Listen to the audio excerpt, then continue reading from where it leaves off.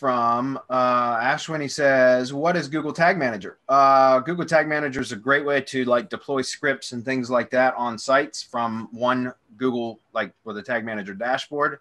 Makes it really easy to change things and deploy things without having to log into the site.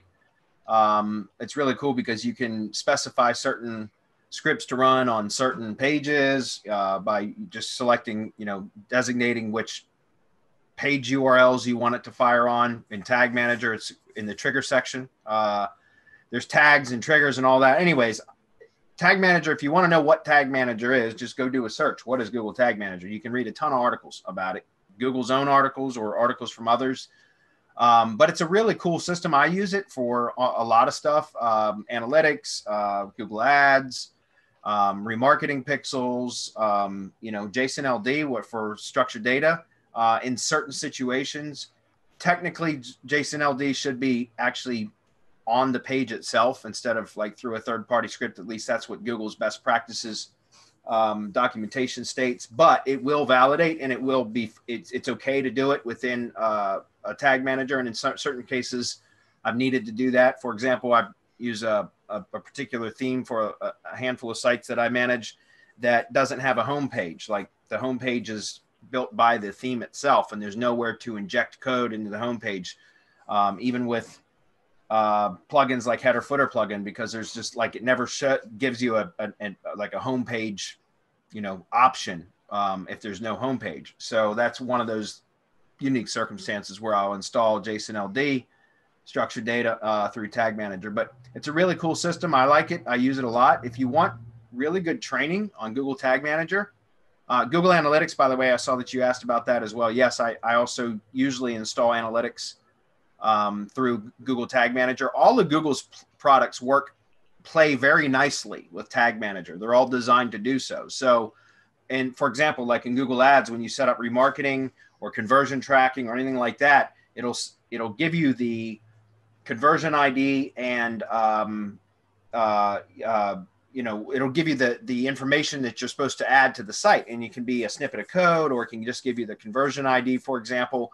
And with Tag Manager, all you got to do is copy and paste the conversion ID into the correct tag or trigger field, well, tag field really. So it makes it really easy. And the same thing goes with analytics. You just copy the analytics, universal analytics code or identifier, or now it's the G4 analytics, which is, it's slightly different. And all of that integrates really well with Tag Manager. So, but what I was starting to say was, if you want to check out some really good training, go to measureschool.com. I think this guy's name is Julian, this young guy here.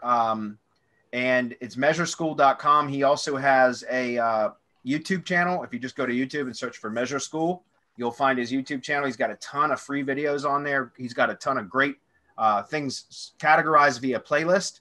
So I know he's got one on there for Tag Manager. I know because I've watched a lot of the videos in there to learn how to use Tag Manager. And all this stuff is free. I mean, he's got some paid courses, but if you want to get real deep into the weeds on how to set up analytics and do all kinds of crazy cool stuff with Tag Manager, he's got some paid trainings too, but I've never had to go that far because that is just way too geeky for me. I use it for kind of basic stuff. And I've learned everything that I needed to learn about Tag Manager from this guy at Measure School, both from his YouTube channel, plus you can opt in for like a free training course, that kind of stuff. So I would highly recommend you go check it out. Any comments on that, guys? Yeah, be careful with an insert header plugin because some of those will do it site-wide. And if you're talking about schema and analytics where you're looking to control flows, especially through your pages, you want more control, right? You want individual page and post control if you're working in WordPress. And for that, I recommend Jeffrey Smith's plugin. The Ultimate SEO plugin is fantastic because it has that header inserter plus. Insert that header plus module. Code inserter plus. Yeah, code inserter plus, where you go page by page, post by post, and you can insert the additional code that you want without affecting the rest of the website.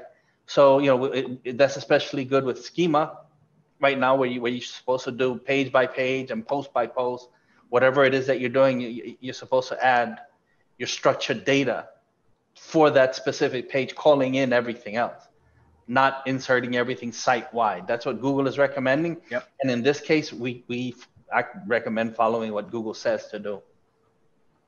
Yeah, and Code Inserter Plus inside the SEO Ultimate Pro plugin also allows you to inject code into tag pages, category pages. Like it's awesome because you can do some really cool stuff.